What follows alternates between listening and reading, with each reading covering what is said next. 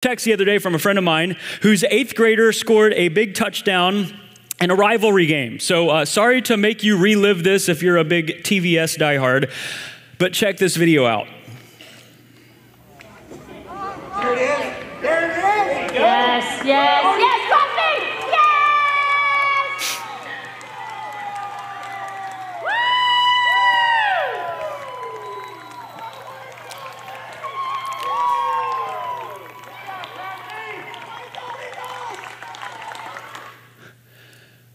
Did you see it? I know you heard it. A few of you see it. Most of us don't. The thing you heard at the very beginning was pretty cool. In fact, there's all kinds of cool stuff in that video for me. That's a different Doxology mom providing color commentary for you. I promised Dan DeBose I would not mention the name of his wife. So that was her voice that was doing the color commentary. More than one Doxology kid involved in that play. One throws the lead block that busts that play wide open. I wish I could point out all of it. I've watched that video dozens of times, partly because I'm excited for those parents and those kids, but mostly to figure out something that happens in the first 3 seconds of the video. And I wonder if you saw it. In fact, watch it again, and we'll pause it when it happens. Check this out again. There it is. Okay, you heard it. Do you see it? There it is. So most of us don't. Now, the thing that you hear is the voice of the quarterback's dad saying, there it is.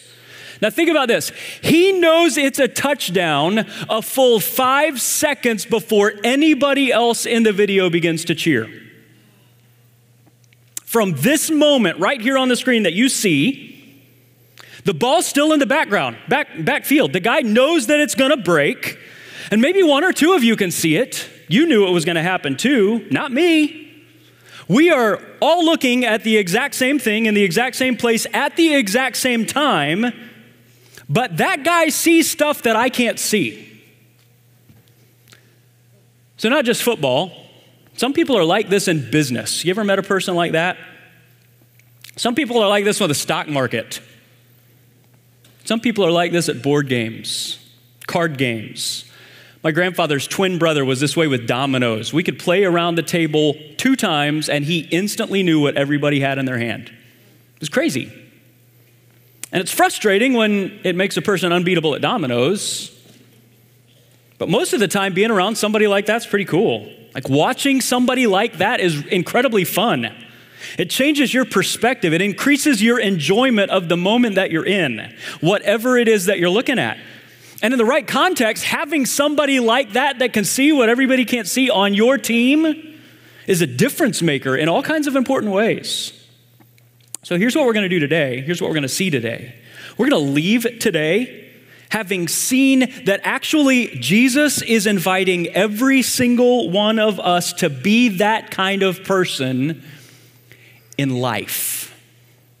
The kind of person who sees what everybody can't see. And to live in a way that actually brings that perspective, increases the enjoyment of all of the people around us. That's a difference maker in all of the most important and sometimes even eternal kinds of ways. How does that show up? Well, it might surprise you. It might make you more than just a little bit uncomfortable until you consider that maybe, just maybe, Jesus sees stuff that we can't see. And that seeing it is key to seeing things and showing things to other people that perhaps they may not be able to see. Look at the story, Luke chapter 16, beginning in verse 1. Jesus told his disciples, there was a rich man whose manager was accused of wasting his possessions. So he called him in and asked him, what's this I hear about you? Give an account for your management, because you cannot be manager any longer. So not unlike today, in Jesus' day, a person that had considerable wealth would hire a person to manage all of their finances or their real estate or all of their investments. And somehow this rich guy finds out that the person who was in charge of managing all of his investments was wasting or squandering his money. So he calls him in, he hands him a pink slip. says, let's settle up accounts because I can't trust you with my stuff anymore. You're not working here anymore.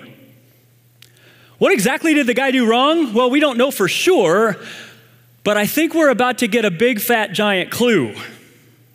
What we do know is that in this moment, this manager has a career problem.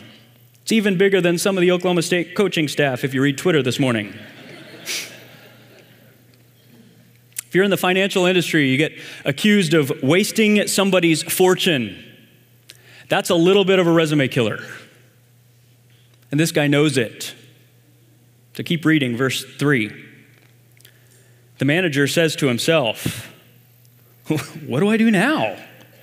My master's taken away my job. I'm not strong enough to dig. I'm ashamed to beg. I know what I'll do. So that when I lose my job here, people will welcome me into their houses. So he called in each one of the manager's debtor. He asked the first, now check out this question. How much do you owe my master? That question feels like a pretty big clue into what this guy's done wrong, doesn't it? I mean, if my money manager doesn't know how much of my money she's got invested where, we're pretty much literally in you had one job kind of territory. This guy has a lot of money and resources entrusted to him by the person who owns it, and he doesn't know how much is invested where? We're going to come back to that, but keep reading. The guy says, verse 6, 900 gallons of olive oil, he replied. The manager told him, take your bill, sit down quickly, and make it 450. Then he asked the second, how much do you owe? 1,000 bushels of wheat, he replied. He told him, take your bill and make it 800. So scholars, just in case you haven't looked at the olive oil market recently, tell us that 900 gallons of olive oil was probably the equivalent of 2 to 3 years middle class wages. So probably 100 to 150 grand in today's money. 100 bushels of wheat is in the neighborhood of 20 times what a normal family plot would make. So we may be talking about the equivalent of $1 million there. The manager goes to the olive oil guy and says, hey, cut it in half. Goes to the bushels of wheat guy and says, if you have 80% today, we'll take it. You have to imagine those debtors going, really? God, thanks, man. Yeah, tell you what, if I can ever do anything for you, just say the word. I mean, I'm your guy. Just call me. Which is exactly the point, isn't it? The manager's going, yeah, I'll do that. Maybe quicker than you think. The whole thing is part of a plan so that someone else might hire him, presumably to manage their household. Well, let's push pause here for a second because it's easy to misunderstand what's happening here. At first glance, it feels like this manager is completely defrauding the owner of his money in order to save his own hide. That's almost certainly not what's going on here. And we know because of how the owner responds and then also because of how Jesus applies the parable. Here's what I think is going on here. Whether it was charged as interest or as commission, one of the ways that arrangements like this would work in the ancient world is the manager would know the retail price of the commodity, whatever it was. And then he was free to sell the commodity or invest the commodity with a person and then to charge on the top whatever he wanted to make. He'd sell it at whatever kind of markup he could get, and then he'd take part of the cut. Remember tax collectors in Rome? They got to do the same thing. What's likely happening here is the manager's cutting out his part of the deal. He's just doing away with his commission. The owner gets his money back out of the olive oil, maybe with a little bit of growth even. But the manager doesn't make any money on the deal. That's the only way that the owner's response makes any sense. Look how the owner responds, verse 8. The master commended the dishonest, literally the unfaithful manager, because he had acted shrewdly. Okay, no way that this is a, well, you got me kind of moment out of the owner. Like, you don't do that with this kind of money. You have never in your life ever met a kind of person who would do that. They don't exist. Think about this, because this is the point. If the manager is just thinking short term, this decision doesn't make any sense for him, does it? This seems really, really dumb to go with less commission or zero commission when you know the clock is ticking on your job and your source of income altogether. That's what the whole story hinges on. The manager's just not seeing this situation in the short term. He sees the whole situation differently in this moment. Yeah, he's going to have to deal with a little bit less in this moment. Yeah, he's parting with what he could have had right now, right this minute. But through his eyes, this makes total sense. And it makes total sense to us because Jesus makes sure that we see what he sees. He sees in this moment, it is better to take a short-term loss of something that is limited if it will help you enjoy something that is not limited at all. And notice what Jesus says, the second half of verse 8. It says, "For the people of this world are more shrewd in dealing with their own kind than are the people of the light." You hear what he's saying? Like, how is it that it doesn't take eyes of faith for all of us to see this principle at work in our everyday world, but that people of the light, who by definition ought to see more, don't generally seem to apply this principle to the things that we can see? Here's what Jesus is pointing to, and it's really true whatever you believe. The way we manage our money will always reveal the future we're seeing. The way we manage our money will always reveal the future we're seeing. And look, this is not a rich or poor thing. This is not a Jesus or church thing. This is a true about everyone thing.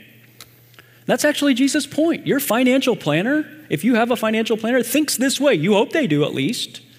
It's why they move your money around into the things that they move your money around to, when they do, where they do. My grandpa thought this way about his money. He did not have a financial manager.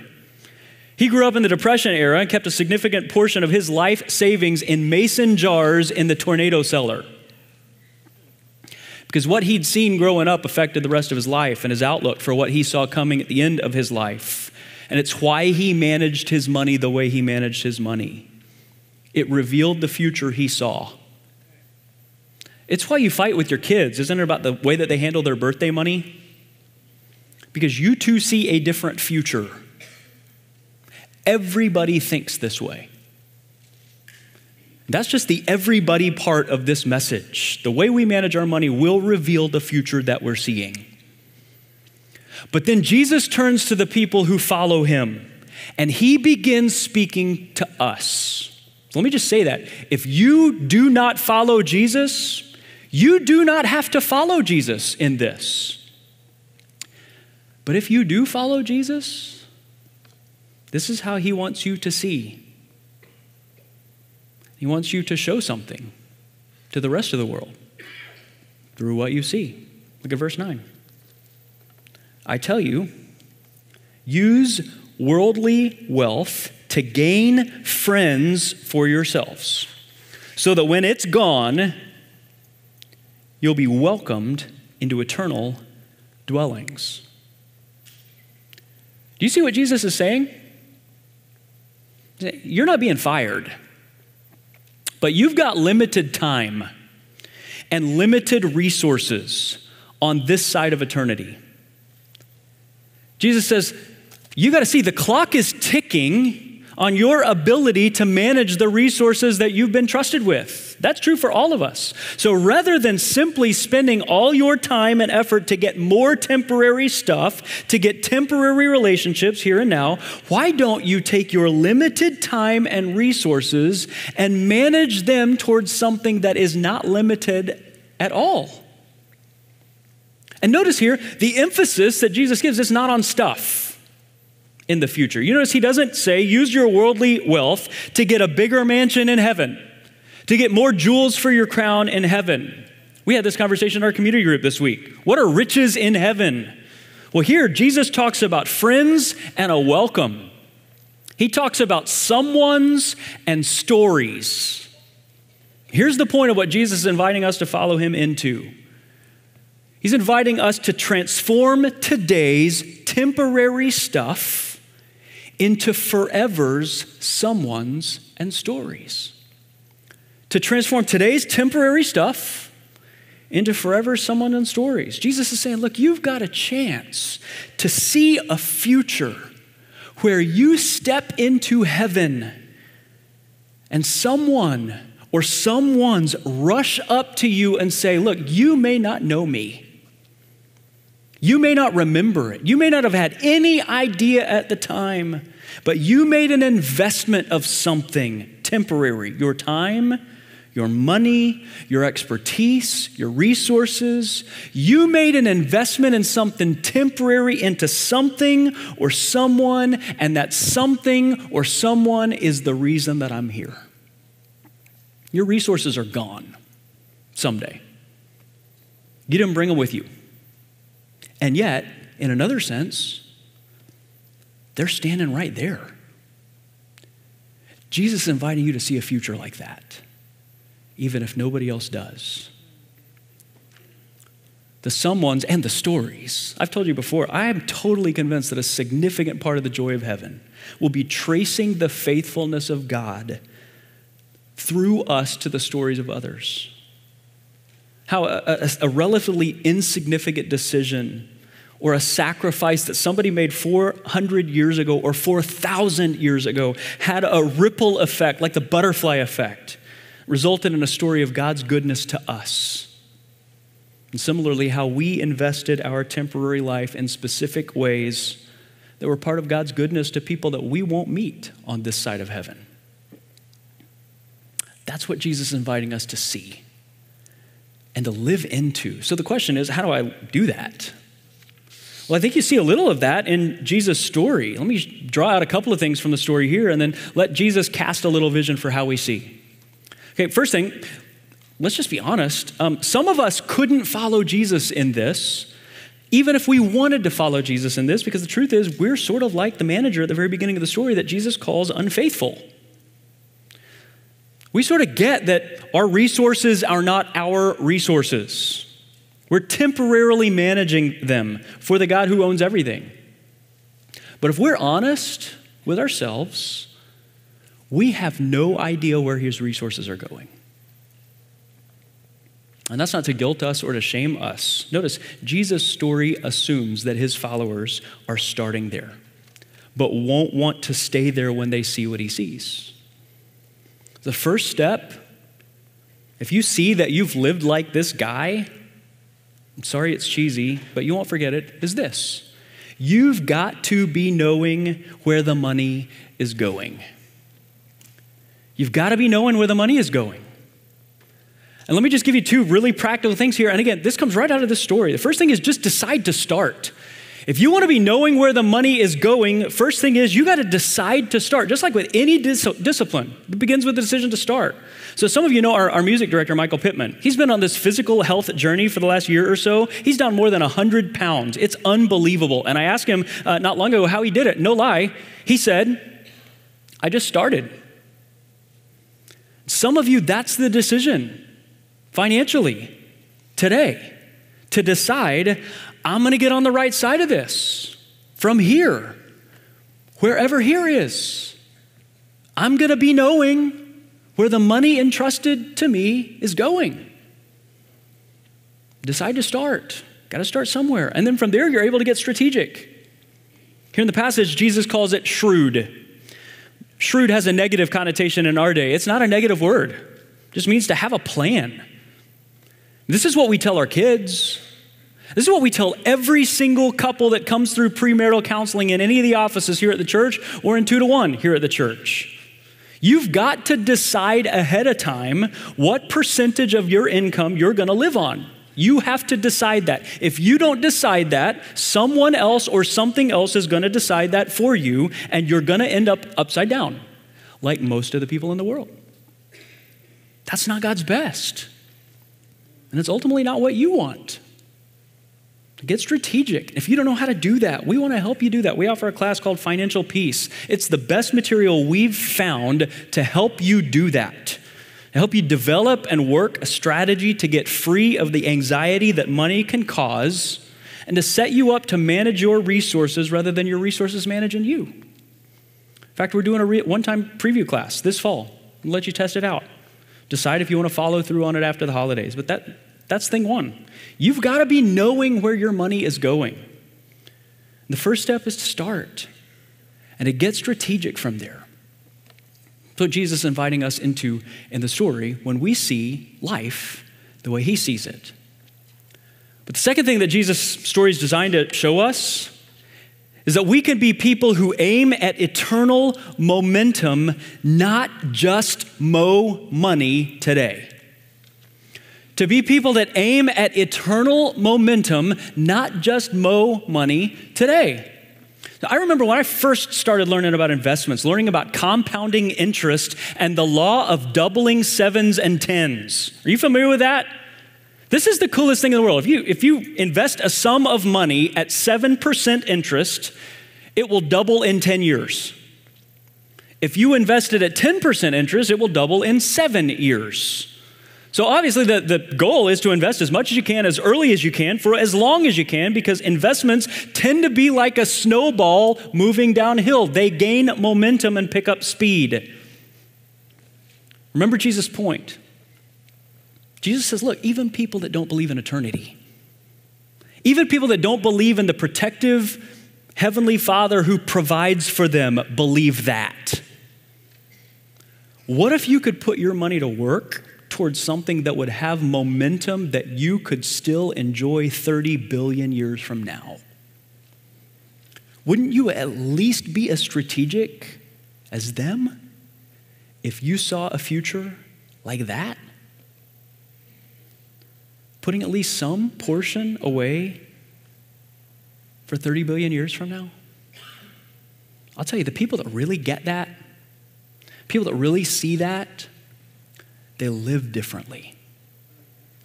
Temporarily just investing towards retirement early, but with the same principle when it comes to eternity. How can I build as much momentum as possible that goes for as long as possible? And if you want to live that way, just like with everything else, you got to start somewhere. And start where you are, not where you wish you were.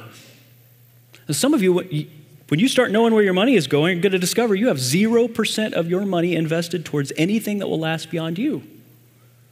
If that's you, what if you just decided to go from nothing to something invested in eternity? You got nothing invested in eternity, you could invest something in eternity. I already gave you, all of the caveats last week. Okay, if you don't trust us here, don't give it here. Don't invest it here. But this is a really simple, obvious place for a whole lot of people to start. I mean, you trust us with your kids, you trust us with your spiritual formation, you trust us for the work that we're doing in a city. Put it another way, you're a someone here with a story.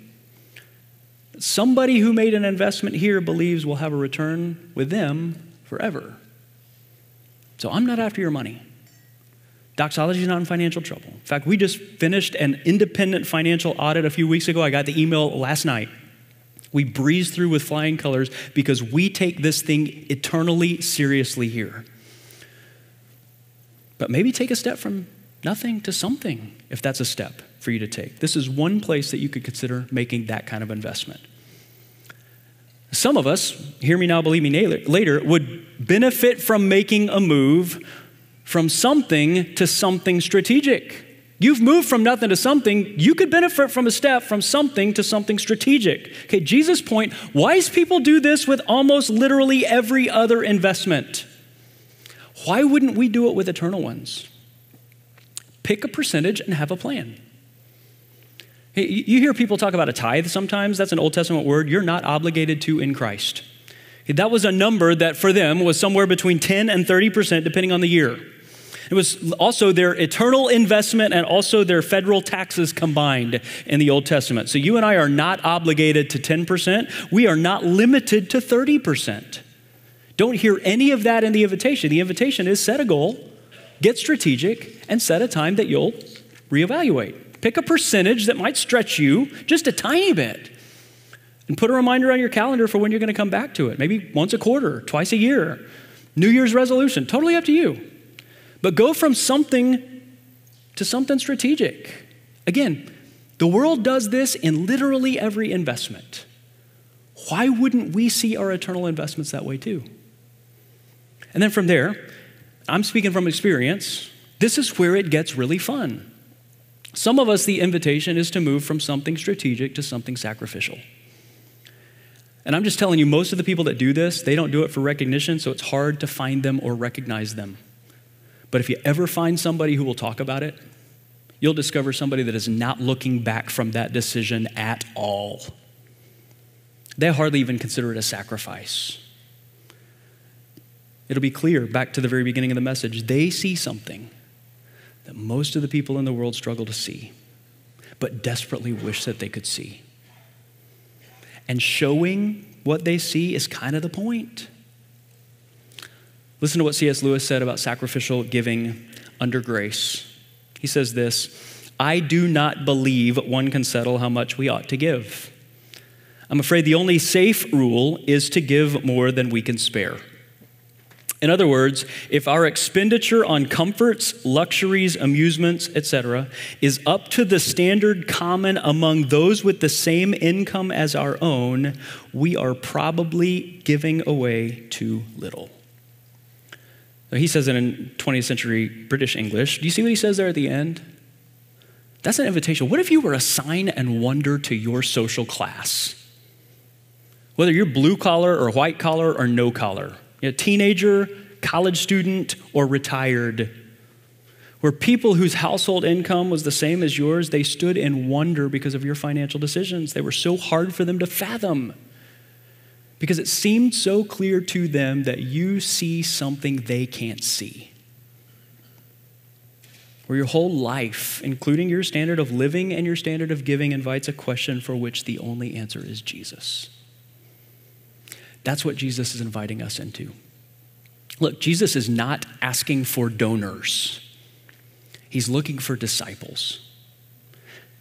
He's inviting people to be the kind of person who sees something higher and greater and longer than anyone else in the world around you. Somebody who lives in a way that shows it to anyone who's paying attention. Our money will always point towards our hope, whether we have lots of it or not. Again, this is not an invitation from Jesus or your pastor trying to get something from you.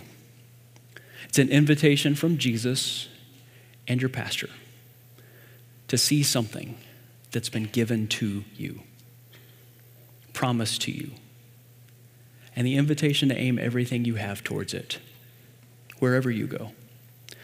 So that's how we want to respond. I want to pray for us, and then we're going to respond. We're not taking another offering. We're going straight back to thank you. And then let gratitude move you toward whatever God has for you. Don't let it come from anywhere else. Would you pray with me? Lord, I pray for the person that's come to this moment today unable to see what others around them see. They're burdened by guilt and shame of some decision that they've made or the person that they've been, and they wonder how they could ever be loved. Lord, I pray that they would see today a God who loves them so much that he gave his only son to come into the world as a sacrifice, to die on a cross, to rise from the dead, and to give them the greatest gift imaginable, a welcome into the family of God. And I pray that, Lord, before anyone in this room would give anything, they would receive that. And then, Lord, every other thing that we have would be lived in light of that thing that we've received, that our whole life would overflow in gratitude, and that our gratitude would show the world where we live that we see something that's different from what the rest of the world sees. Thank you, Jesus, for the blood. In your name, amen.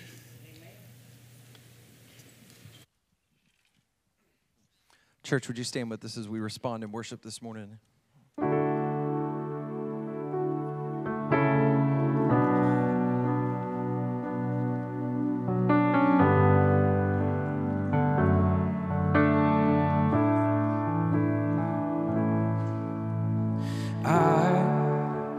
was a wretch, I remember who I was. I was lost, I was blind, I was running out of time. Sin separated, the breach was far too wide. But from the far side of the chasm, you had me in your sight. So you made a way across the great divide, left behind heaven's throne to build it here inside. And there at the cross, you paid the debt I owe, broke my chains, freed my soul. For the first time I had hope. And thank you, Jesus, for the blood applied. Thank you, Jesus, it has washed me white. And thank you, Jesus, you have saved my life and brought me from the darkness into glorious light. Come on, aren't you thankful for that this morning? And you took my place, laid inside my tomb of sin. You were buried for 3 days, but then you walked right out again. And now death has no sting, and life has no end. 'Cause I have been transformed by the blood of the Lamb. And thank you, Jesus, for the blood applied. Thank you, Jesus, it has washed me white. And thank you, Jesus, you have saved my life and brought me from the darkness into glorious light. And there is nothing stronger than the wonder-working power of the blood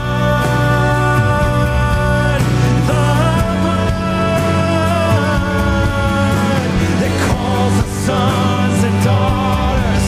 For we are ransomed by our Father through the blood.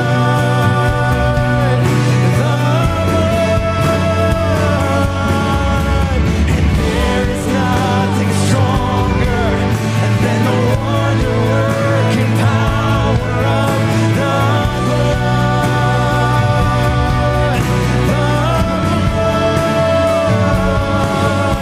That calls us sons and daughters. For we are ransomed by our Father through the blood.